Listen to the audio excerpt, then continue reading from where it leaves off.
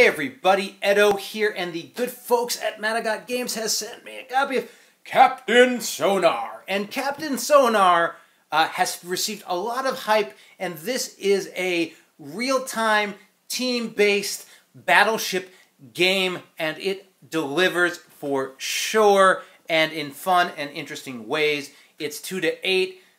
2 is a little rough. 8 works. You can handle 6. In some ways, six almost is ideal for my case. Some people will feel differently, but I think a couple roles can be merged together. But anyway, you have teams. I'll just be talking about it on the 4x4 side just for the simplicity's sake. But there are these gigantic, awesome dividers. Super slick, super awesome. 2 of them. This is a heavy game. Whoosh, that are going to go between you and the enemy. And what you're going to be doing in this game is, board between us, you have one of these, which I almost threw out when I first opened it. Dry erase, and then some maps, and there's you can play turn-based if you want, and there's turn-based maps, and then there's different maps you can choose for this alpha, beta maps for both sides that are, have different island structures. But we're 2 subs going at it, and the objective of the game is to knock out the other sub with torpedoes and mines and what have you. So in the game, there are 4 roles.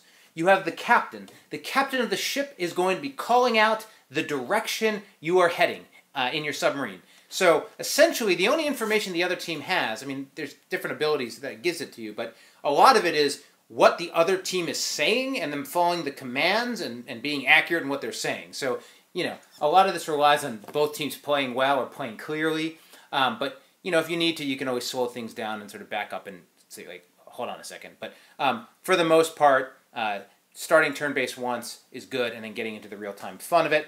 But so the captain is you're going to, start with your ship somewhere. I don't want to do it start with your ship somewhere, and you're going to be moving around north, south, east, head west, and Now, while that's happening, you have the radio operator who is listening to the other team and trying to track where they are. This is where the sheet comes in, and this is awesome.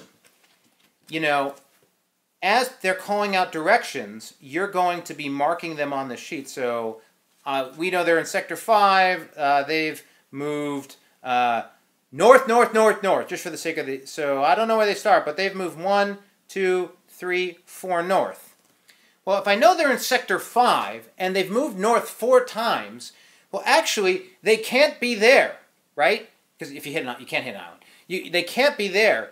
So we know they're here or on the other side, right? So that's a big deal. So this player's tracking the other players, and this is a super important role because you got to shoot torpedoes.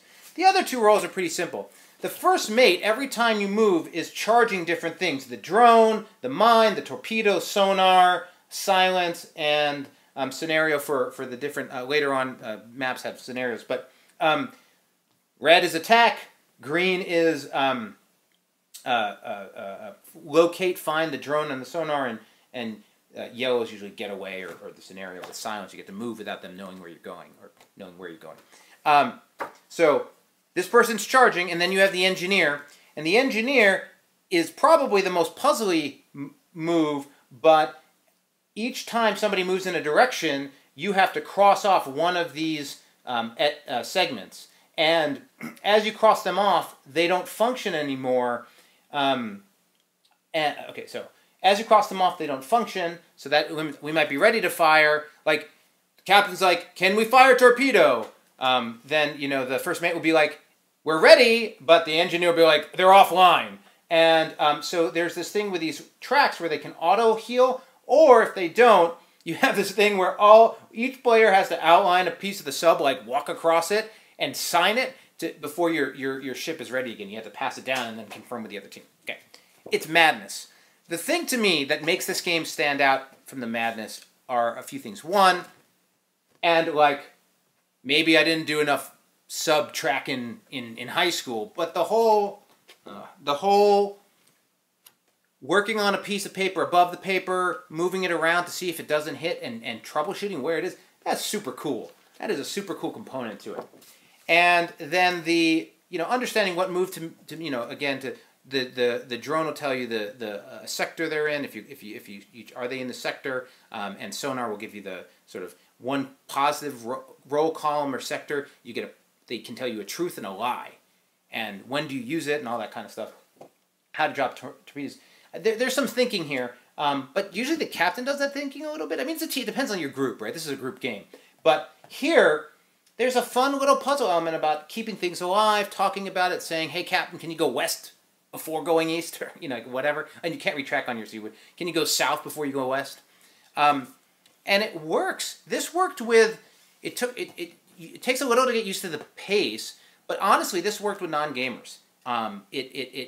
Once you explain a role and people sort of get it, they get it. I might put the gamiest person on engineer because there's a little bit more going on over there, but otherwise, absolutely delivers a lot of fun and feels unique and different and super cool. So this one's recommended. You need the space in the group for it, but if somebody asks you to play or has a table, do check it out. Know your teams, but it is cool, frantic, fun, and it reminds me a lot of Space Cadets Dice Duel, except it doesn't have dice. And I was sort of expecting, I don't know what I was expecting, but I wasn't expecting the real time that they did here, and I really liked it. So anyway, subscribe, share, all that good stuff. Most importantly, play some great games. Thanks.